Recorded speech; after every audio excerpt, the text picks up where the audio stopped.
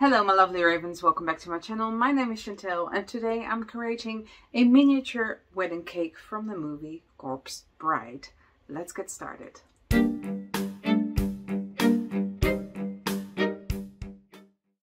First of all, let's get all the tools together. I have a special mold here that is for bones that I will be using for the cake, and some cornstarch for release, and my tools for sculpting the polymer clay, as well as some shapes for cutting the cake, and of course the polymer clay itself, and a rolling pin. I'm going to start off by making a whole bunch of bones for the cake. I'm going to brush the cornstarch inside the mold so it will release the clay more easily. This will not affect the baking at all if there's any cornstarch left on your clay. Corpse Bride is a 2005 stop-motion animated musical dark fantasy film directed by Mike Johnson and Tim Burton. The plot is set in a fictional Victorian-era village in England. Johnny Depp leads the cast as voice of Victor, while Helena Bonham Carter voices Emily, the titular bride. Corpse Bride is the third stop-motion feature film produced by Tim Burton and the first directed by him.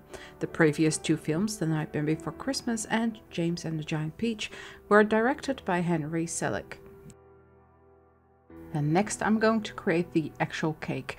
I am starting with these, they are basically cookie cutter shapes that I got from AliExpress, and some tin foil, and I'm going to put the tin foil inside the shapes so I can build from there and then up.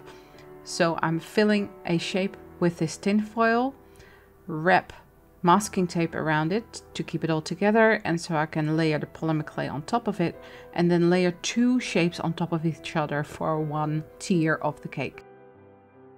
This cake has a lot of skulls as well, as you could see in the reference picture in the beginning of this video.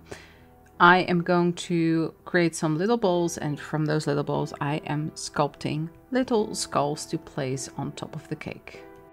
This is also the first stop-motion feature from Burton that was distributed by Warner Brothers Pictures. It was dedicated to executive producer Joe Ranft, who died in a car crash during production. Composer Danny Elfman originally wrote the part for Bojangles, looking for another musician to sing it, but after failing to find a voice that fit, director Tim Burton asked Elfman if he could sing it. The puppets created for this film were 25 to 28 centimeters tall, which is 9.8 to 11 inches tall, and some of the stages were so large that the animators could fit through the set doors with minimal crouching. Back to the cake, I am rolling out a sheet of polymer clay. This is Super Sculpey Original, and I'm going to wrap the entire cake in this polymer clay. Before I put the clay on, I am putting translucent Sculpey or Bake and Bond on top of the shape, so the clay will stick to the shape. Multiple identical puppets had to be created so that more scenes could be accomplished in a shorter period. In all, 14 puppets of the bride and Victor were created, and 13 were created of Victoria. Now that the base shape of the cake is baked, I can put on the decorations of the cake. The puppets were made from stainless steel armatures covered with silicone skin. For some of the bones in the top tier, I had to cut them in the middle and then join them again because they were a little bit too tall. After the bones, I can put on these skulls and just attaching them with some translucent Sculpey before baking the whole thing in the oven again. Emily uses the word hopscotch. In the Marcus Zusak novel The Book Thief, she uses the same word, and Emily Watson was in the movie adaptation as well as voicing Victoria. As a little finishing touch, I have these tiny figurines that I also use for my matchboxes.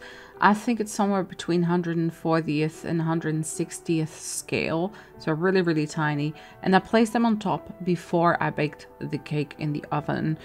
And then obviously this whole thing needs to be white, so I had to put on 3 layers of white and then adding in the details with black. In the beginning of the movie, Victor, voiced by Johnny Depp, released a captive butterfly through a window. Johnny Depp's character, Ichabod Crane, does something similar in Sleepy Hollow from 1999, when he releases a caged cardinal out of his bedroom window. Victor and Emily pass a butterfly when they arrive in the land of the living. At the end, when Victor lets Emily go, she becomes a swarm of butterflies. All the butterflies have the same color palette as Emily. This symbolizes Victor giving Emily her freedom.